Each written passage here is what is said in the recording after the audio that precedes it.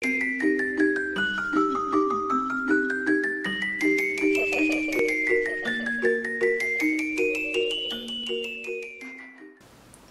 guys, welcome back.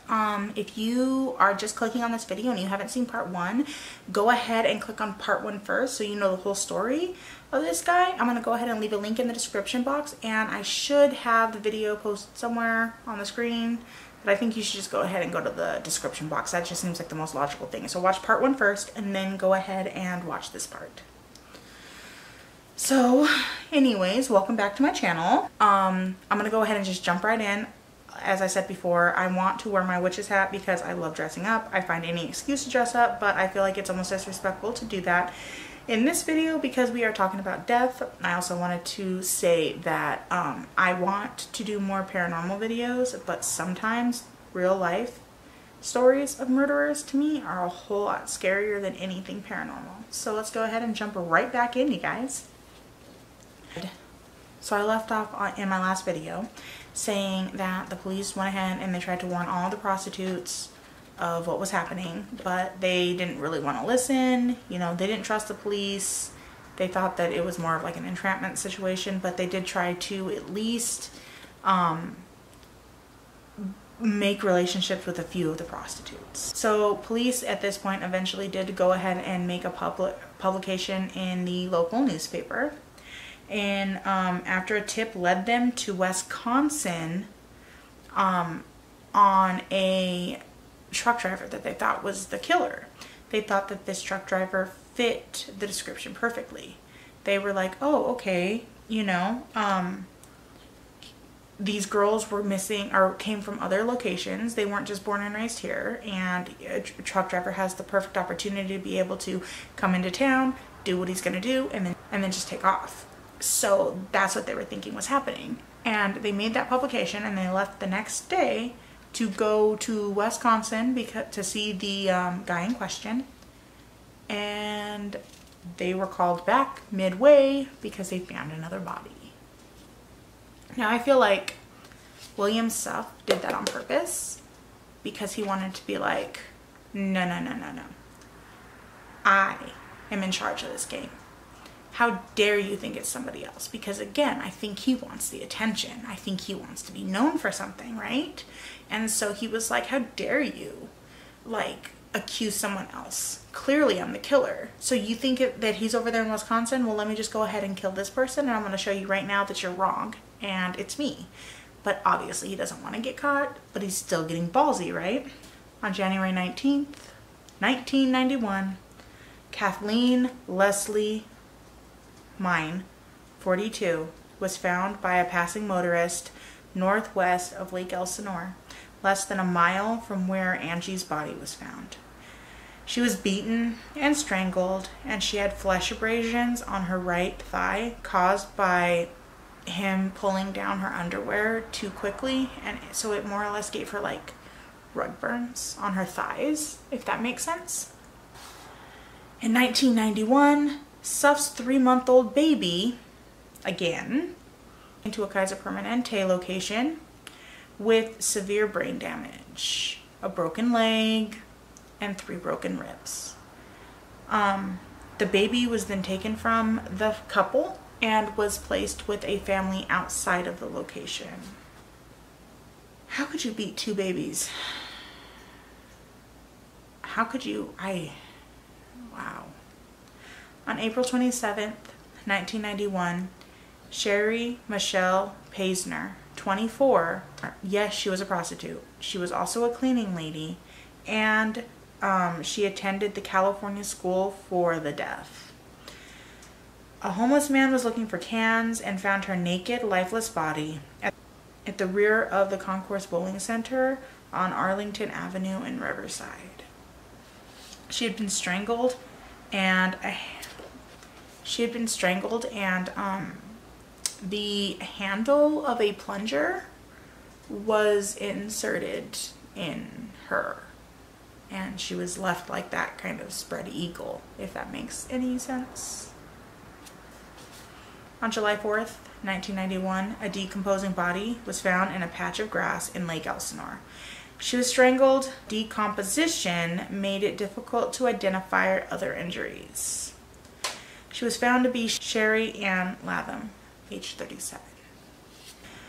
On August 16th, 1991, in an alley in an industrial area of Corona, the body was posed seductively and she was face down and strangled. Police at this point were confident that they could say that the killer liked white girls and that the killer was based out of Riverside and he wasn't interested in killing any other girls besides white girls. And so they went ahead. Are my kids up? Son of a bitch. They went ahead and put that in the paper. They made it public that he likes white girls. So Suff, being the guy that Suff is, wanting to be the one that, you know, controls the game, so to say, killed again. So on September 13th, 1991, Catherine McDonald, age 30, was found off a dirt road near barren construction site in Tuscany Hills, in the Tuscany Hills section of Lake Elsinore, and she was found by a building contractor. She was William Suff's only melanated African American, whatever you want to say. She was his only victim. And that poor woman only died because he wanted to prove to the police that they didn't know who he was. Poor girl. Her throat was slit. She was stabbed in her heart 3 times. She was strangled. Her right breast was cut off, and she had 4 cuts and 1 stab wound inside of her nether regions. So he had kind of shoved the knife up her. But with her death, there came some evidence. The police noticed that the tire tracks that backed up into that field had 4 different tires. All 4 of his tires were different. And I mean, how many vans do you know that have 4 different tires? So that was a huge thing for them. On October 30th, 1991, 35-year-old Delilah Zamora was spotted by a passing motorist in a patch of matted undergrowth on the north shoulder of Healy, trafficked intersection in Miraloma, northwest of Riverside. She was strangled with extreme force. On December 23rd, 1991, 2 days before Christmas, 39-year-old Eleanor Odeja was found in an orange grove near the intersection of Jefferson Street and Victoria Avenue, half a mile from Riverside Police Department. On January 9th, 1992, William Suff was stopped by the police for making an illegal U-turn on University Avenue. So he was probably in the process of trying to pick up another hooker, and he got caught just for the illegal U-turn. When he was stopped, he was calm. He spoke softly. He was arrested and brought in to be questioned, even though he didn't know why. And he was calm until he was asked, "You were in the orange groves." And his attitude completely changed, and he said, "I was out there picking oranges. I found the body and I pulled the knife out of her." And then he spontaneously said, "And I didn't cut off her breasts."